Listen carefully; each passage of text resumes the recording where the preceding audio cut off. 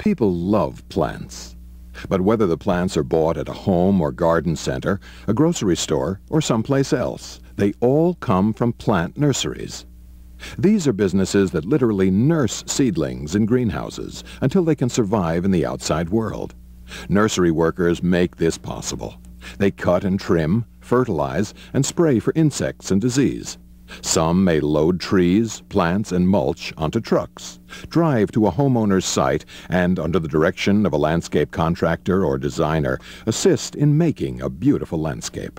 Others may use forklifts and front-end loaders to load, unload, and arrange plant stock, or they may create seasonal displays of plant merchandise. If you are interested in this type of work, you must be a people person, since you will be interacting with customers, helping them find specific plants and flora, educating them on proper care techniques, and making suggestions on similar plants you think they may find interesting. Much of the work is done outdoors, and in northern states it is quite seasonal.